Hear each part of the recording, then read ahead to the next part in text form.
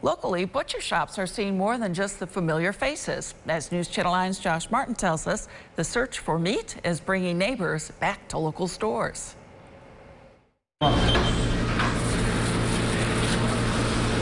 When the grocery stores were running out of product, people were forced to kind of find us. There's no empty shelves in this shop. While the possibility of a meat shortage has neighbors scrambling in grocery stores, here at Lee and Steigerwald's in Syracuse, we're at a steady pace.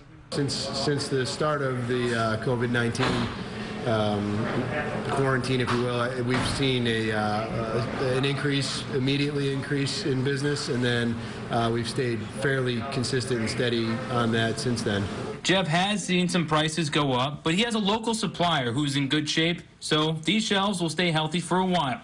The extra business he's seeing has helped people explore where their meat comes from. Talking to the owners of a business, being able to ask them questions, I think that, that's something that people are maybe really starting to see as a value. Meeting the demand in our community. Josh Martin, News Channel 9.